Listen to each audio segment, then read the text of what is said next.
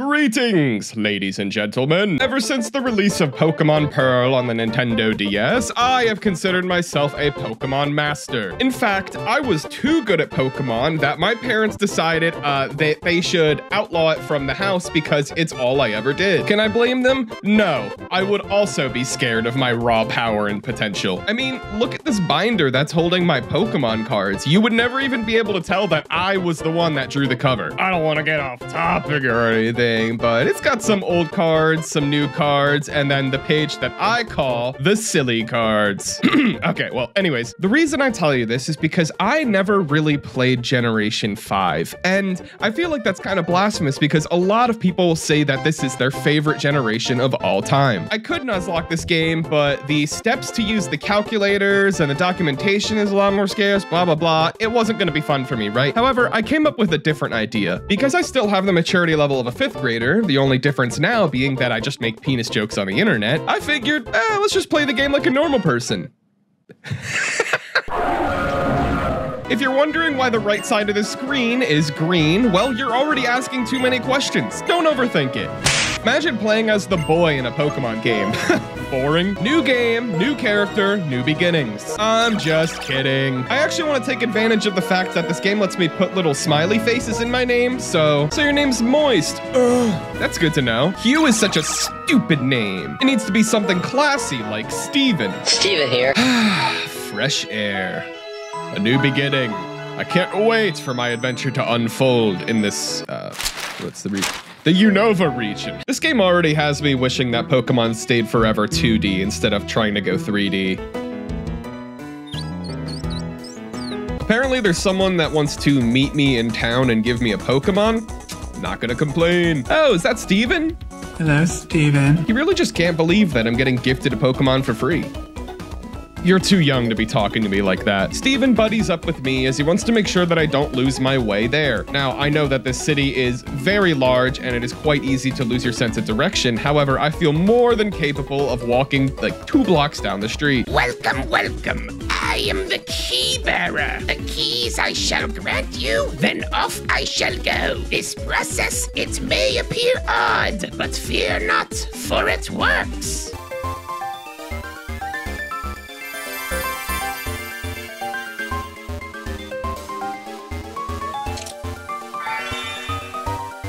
Okay, is that all? Nope.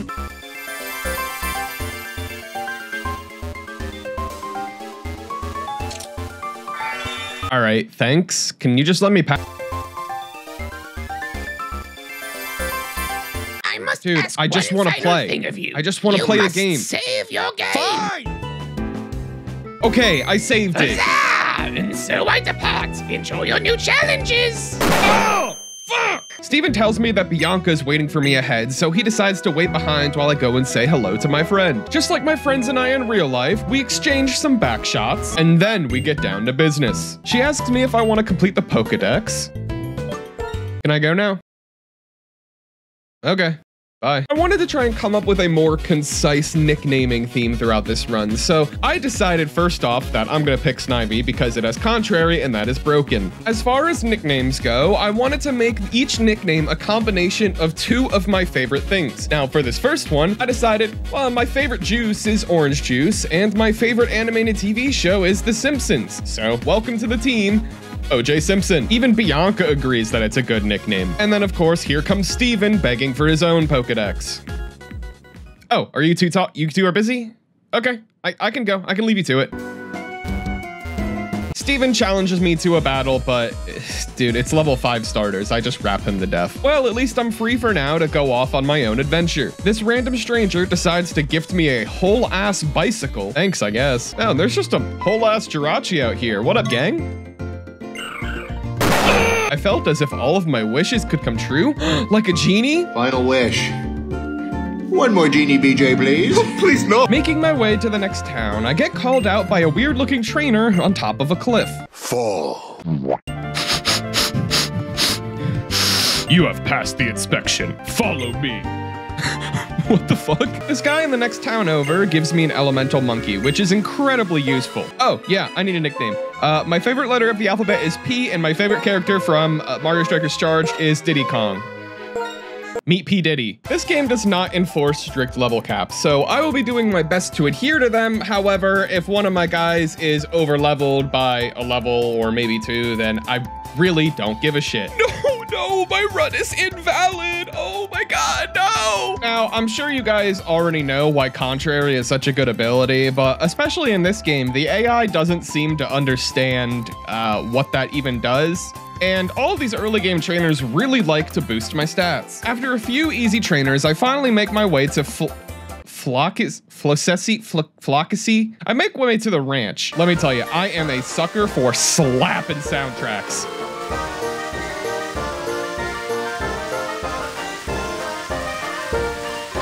This shit goes hard. Oh, hey, Steven. Steven. Of course, at this point in the game, this battle is not going to be difficult.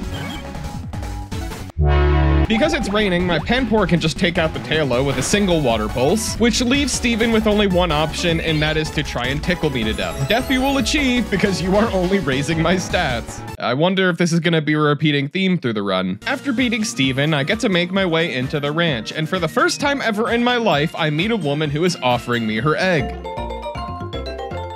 While I'm waiting for the egg to hatch, I decide to catch another Mon. In this case, I know that Riolu appears very early in this part of the game, so I decide to get one for myself. I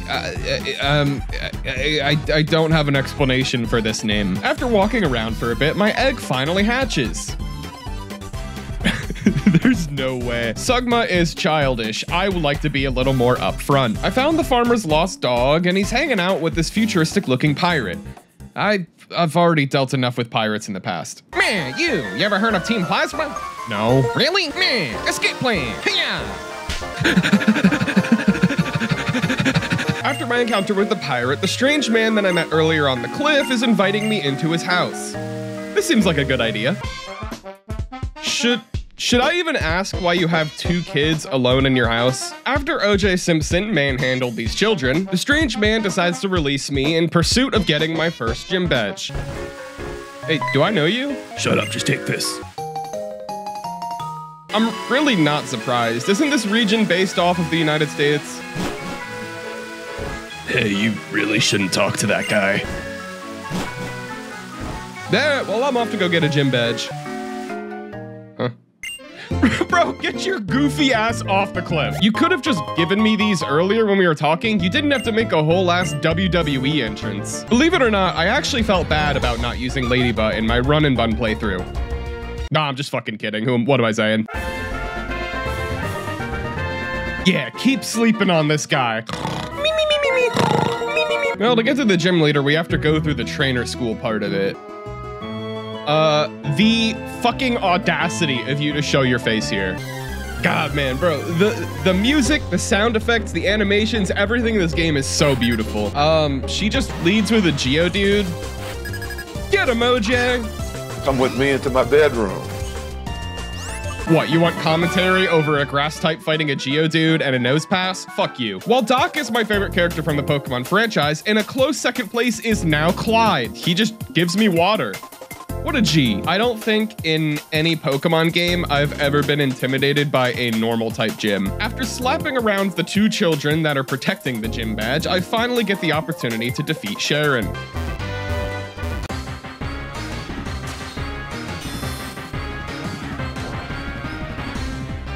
So I actually have a really interesting strategy to beat this fight.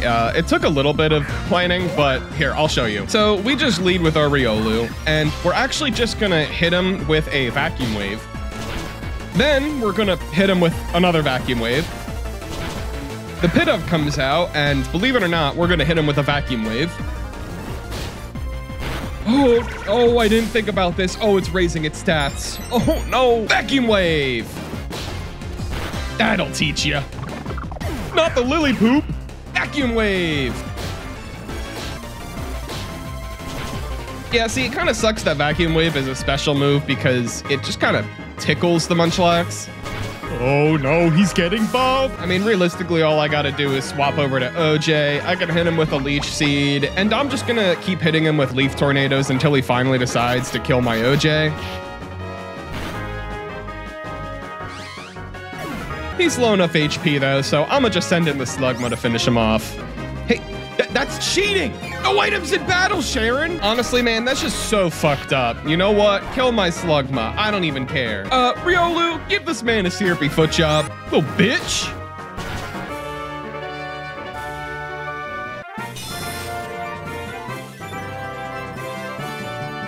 I'm out of here. After getting my badge, there's a reunion of friends outside. And then we have a group FaceTime call. Yeah, this is incredibly uncomfortable. No one's moving. They're just blinking. The level cap is supposed to be level 20. I'm gonna level up my guys to like level 17 or 18 because it's not too long of a path between here and Verbank. I think it's Verbank. Well, I'm on my way. What is that? Wood. The only thing I gotta do before I can get to Verbank is just take out a few small children. But of course, here comes Sharon once again trying to lecture me about something. Cool. Tall dark grass, so what?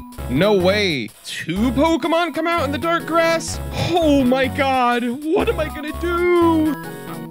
Oh, I do appreciate the fishing rod though. Well, anyways, we made it to Verbank. Wait, I'm getting a call? Who's this? My mom! Upon arriving to Verbank, the first thing I see is the gym leader's father abandoning her in the streets. Oh my god, she's crashing out. Roxy, watch your fucking language. There are kids watching this. Just like a guy who got ghosted by the 5th girl this week, it looks like Roxy is now beginning her gym arc. Hey. Hi? What do you want? Are you a sweaty, disgusting, sweaty piece of shit like me? Yeah. Balls. Thanks, man. I should really stop talking to strangers. Yeah, I figured I'd run into you eventually. Bro, that color palette is fucking awful. You look stupid. I accidentally leveled up my Ledian too much, so I'm not gonna use it for the gym battle, but I figured it can teach Brawly a lesson. Aerial Ace, Aerial Ace, Aerial Ace, Aerial Ace.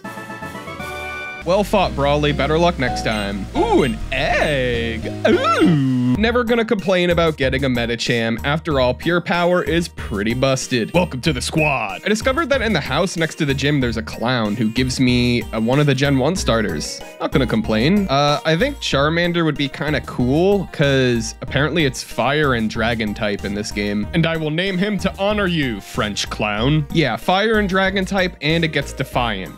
I wanted to get 2 encounters here. The first one was Magnemite because I thought he was pretty cool. I'm the guy. I wanted to get a Wooper, but I ended up finding a Poniard, and I thought he was kind of silly. Ah, finally, I'm all alone in my bedrooms. I say to myself in my bedrooms at midnight. No, you are not alone in bedrooms at midnight, said Evil Knife Guy. At this point, I decided to see if I can get PK Hex to work, and I did. I just decided to make all of my guys shiny, so now they look pretty cool, right? Poniard, you're looking the wrong way, bro. Turn around and face the camera. Whatever, it's gym time. But first, I just go through the TMs that I've collected, and wow. After playing Run and Bun, I'm starting to realize just how broken setup moves are and whatnot. Why does, like, everyone on my team get Power Up Punch? It's a rock club. Oh, Roxy's practice. Oh, she's angsty right now. Uh-oh. Wait, it's kind of a vibe. Hey, I know your dad abandoned you, but I'm here to kick your ass. All right, I guess I'm just gonna beat up your band members. Dude, psychic types are really strong. Like, look. Kill yourself. There's no way a bald guy is talking to me with this much disrespect. Hey, I'm fucking Zubat. Meditite, quick, hit him with the sissy femboy hypnosis beam. Hey, I'm fucking Zubat. I now like kissing boys. So, you done practicing now? Oh, fuck.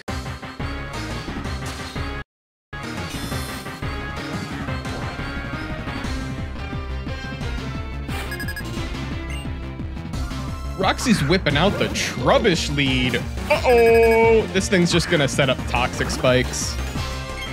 Toxic Spikes, I don't care. Hit him with the Psybeam. More Toxic Spikes? Hit him with the Psybeam. Okay, cool, one more.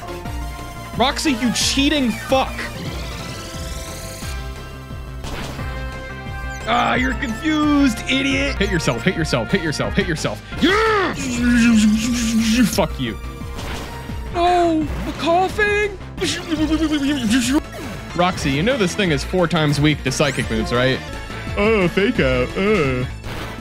Actually, thanks. You really just healed me in the end.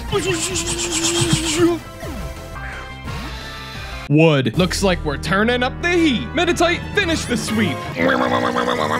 Oh, fuck, it has a berry. And agility? Why would this thing just not have speed boost? I don't get it. Hold on, Meditate! Oh, it's not enough. Meditate, you gotta live the bug bite. You gotta live it. It's all good. We got the guy. Bro, Magnet Bomb has gotta have the coolest sound effects.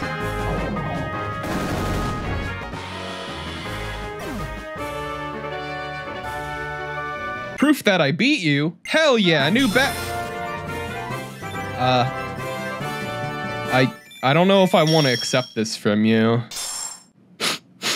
Roxy, were you wearing this during the battle? Oh my god, dude, no way! I won the battle and now I'm famous! I'm gonna be an actor. An actor? Whoa, slow your roll past me. These videos take so fucking long to edit, but you know what? I enjoy every goddamn second of it. I'll end up finishing this series in parts, and then once it's done, I'll just combine it into like a 2-hour-long video again. But until then, I am your slave. Wobble-de-wobble-de-wop, wobble, wobble, stack in my paper. My wallet look like a Bible.